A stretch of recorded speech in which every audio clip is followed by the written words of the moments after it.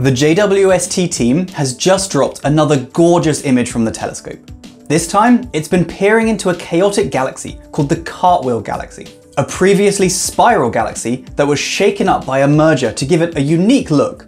JWST is revealing new details about the galaxy's past, present, and future, the formation of stars, and even details of the galaxy's central black hole.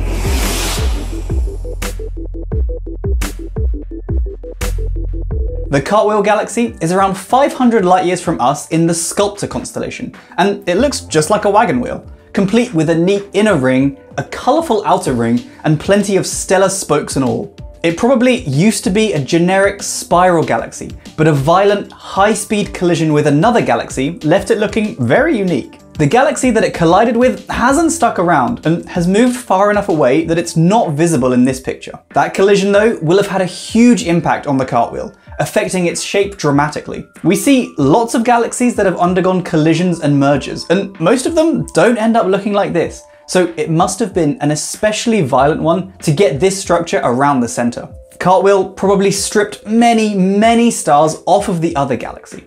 We call this type of galaxy a ring galaxy, and they're much rarer than the usual spiral or elliptical galaxies we often see. Using the infrared cameras on Webb, we can see an incredibly detailed image as the longer wavelengths of infrared light cut through the dust and gas that seem to fill the galaxy in older images, just like this one from the Hubble Space Telescope. Hubble looks in the shorter, visible wavelengths of light that are mostly blocked by the dust, so Webb's power is that we can see through a lot more of that pesky dust and get a better view of the details of the galaxy. The bright core is home to huge amounts of hot dust, perfect for forming stars, and many young star clusters live in here. Even Webb's infrared cameras struggle to see through all of that dust. The outer ring has been expanding for about 440 million years since the collision, and it's full of both star formation and supernovae, the birth and the death of stars. The expanding outer ring smashes into more dust and gas surrounding the galaxy, triggering even more star formation as it compresses all of that goodness. Webb's powerful infrared gaze produced this detailed image of the Cartwheel and two smaller companion galaxies against a backdrop of many other galaxies. This image provides a new view of how the Cartwheel galaxy has changed over billions of years. This image is a composite of data from both NIRCam and MIRI.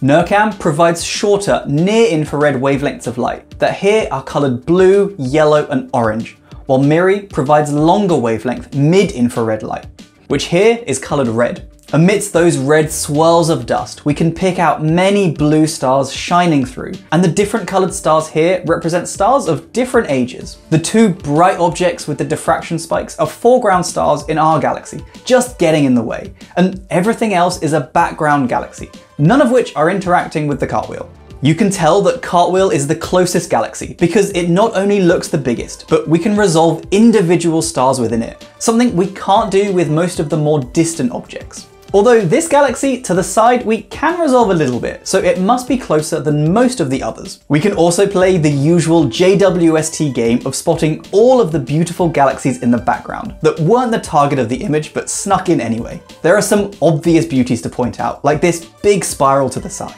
but also countless gems peeking through the darkness. Lots of old red galaxies, some more awesome spirals, a nice tail on this big galaxy, and plenty of edge-on galaxies showing a nice galactic bulge too, and maybe even hints of gravitational lensing. Be sure to follow the link in the description to get the full high-resolution image and have a look for yourself, and let me know in the comments what the coolest thing you find is. In this image that just contains the mid-infrared data from MIRI, we can see many young stars in yellow in the bottom right of the outer ring, glowing brightly as the surrounding hydrocarbons are energized. The blue skeleton of the galaxy is more hydrocarbons and silicate dust, very similar to the sort of dust we might find on Earth. This blue skeleton forms the spokes on the wheel, and they are present in older images by Hubble and friends, but they're much more prominent with Webb. We also see lots more structure in the galaxies as we see through even more of the dust with MIRI, and this is the case in both Cartwheel and it's visible too in the other nearby galaxy here,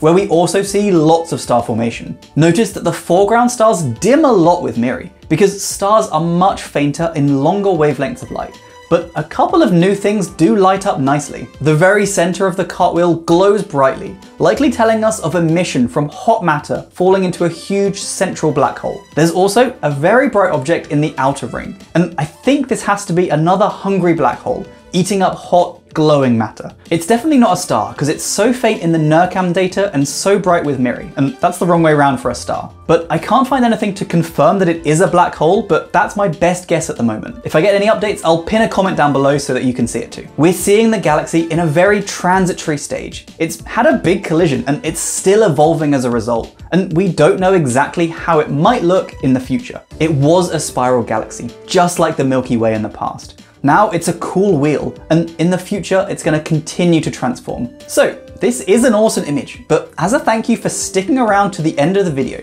let's take a quick look at another brand new web image we've just received. This time, one released online by the Cosmic Spring team. This is an image that contains the most distant known star in the universe, Earendel. It was discovered pretty recently by Hubble, and I have a full video about all the details of the star, which you can check out down below or up here. But now, JWST has looked at the same patch of sky.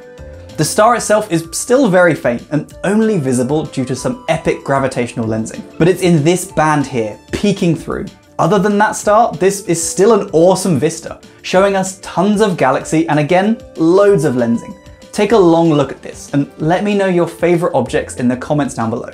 Thanks for watching, team. Be sure to subscribe for more on JWST and all things astro. Until next time though, stay safe, team. I'll see you soon. Bye!